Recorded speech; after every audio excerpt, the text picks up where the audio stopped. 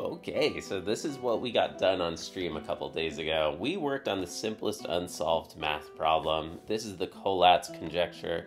Basically, you either divide numbers by 2 if they're even, or you triple plus 1 a number if it's odd.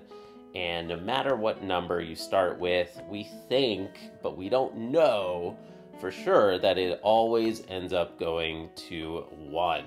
So I showed a couple examples. We've got 5, we've got 7, and yeah, this guy says math is not ready for these types of questions.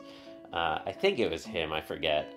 And we've seen that it works for all numbers with about 20 digits or so. And it's a pattern that was discovered in just about 100 years ago. Don't quote me on that. I think that that's correct. And then one of the viewers in the chat, shout out to Recuerdos, pointed out algebraically why this is somewhat hard. And then somebody else tried to stump me. They asked me this question, and I was just like, shoot, I don't know.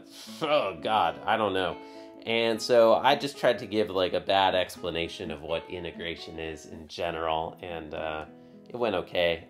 So I tried to dust off the cobwebs and at least drew this, which is the fundamental theorem of calculus. So hope to see you in stream sometime. It was fun. I'm about to go live, and my cats always cause a ruckus here. So hope to see you soon.